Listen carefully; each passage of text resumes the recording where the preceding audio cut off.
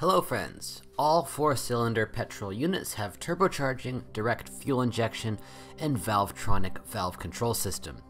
They provide 184 or 245 horsepower, 20i and 28i. Recently, more and more often, owners of 2-liter turbo engines have to deal with premature wear of the oil pump drive chain.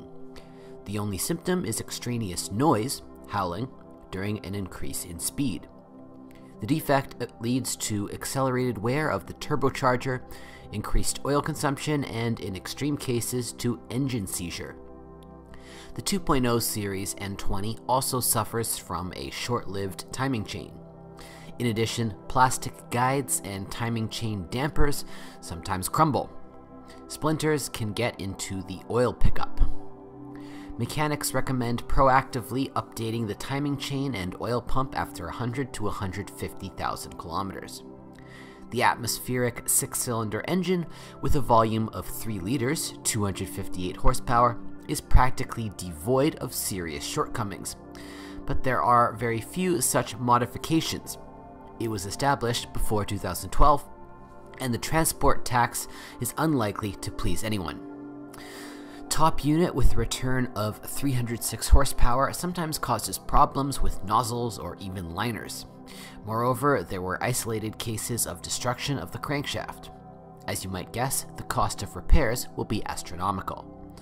The share of ads with diesel F25 reaches 60%. That's enough. Basically, versions with a 2-liter turbo diesel with a return of 184 horsepower predominate. For your information, in Europe, the weakest diesel modification developed 143 horsepower and was exclusively rear-wheel drive, S-Drive 18D.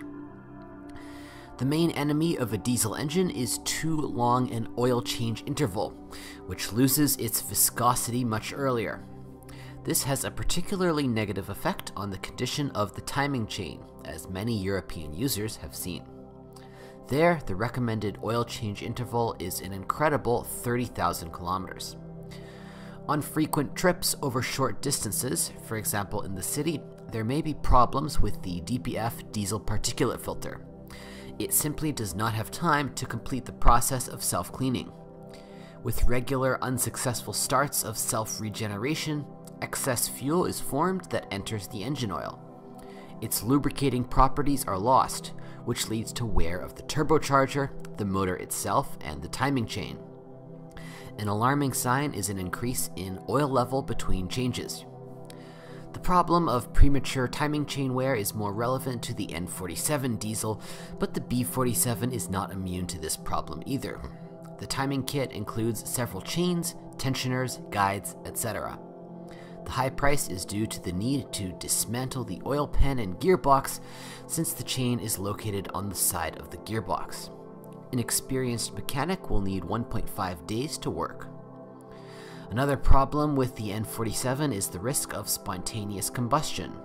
The incident may occur due to the fact that the exhaust gas cooler of the EGR system may be leaking. As a result, the coolant enters the intake duct, where it mixes with deposits. The resulting mixture, under the influence of high temperature, can ignite directly in the plastic intake manifold. BMW conducted a campaign to eliminate the vulnerability for cars manufactured before December 31st of 2016. There are also malfunctions of the injection pump. If the pump starts to drive chips, then the entire fuel system is contaminated, including the nozzles. And after 150 to 200,000 kilometers, the pump may make noise or leak. The 3-liter N57 turbo diesel, like the 2.0D, is not tolerant of frequent short trips due to the DPF filter. The timing drive here is also located on the side of the box. Luckily, chain problems are much less common than in the 2.0D. Among the disadvantages, a low resource of the belt pulley of mounted units and the EGR valve, exhaust gas recirculation system. After 100 to 150,000 kilometers, the intake tract of diesel engines is clogged with soot. As a result, traction drops, the engine starts to work unstably, and errors appear on the dampers in the intake manifold. Unlike other BMW models, the X3 F25 has a slightly different design of the transfer case for the X-Drive all-wheel drive system. Instead of gears, a chain is used here. According to experts, this solution is more reliable, and any problems are associated only with the neglect of changing the oil. The malfunctions of the all-wheel drive system will be indicated by jolts, jerks, when driving with the wheels completely turned out. Mechanics recommend changing the oil as often as possible, every 40 to 60,000 kilometers. With age, play appears in the spline connection of the front propeller shaft with the transfer case. With regular oil changes, there are no complaints about the operation of the ZF 8HP70 8-speed automatic for a long time. Jerks when shifting can be caused by wear on the torque converter. Luckily, the suspension doesn't pose any major problems, and the market offers a wide range of replacement parts at reasonable prices. Silent blocks of levers usually go at least 80 to 120,000 kilometers. The ball bearings will last the same amount. Behind prematurely, a floating silent block may creak. It will be expensive to replace shock absorbers with adjustable stiffness. Conventional shock absorbers are noticeably cheaper and will last over 100,000 kilometers. After 5 to 7 years of operation, a coil of one of the factory rear springs often broke off. Wheel bearings can make noise after 100 to 150,000 kilometers. They change in assembly with the hub. For many, after 100 to 150,000 kilometers, the steering rack starts to knock.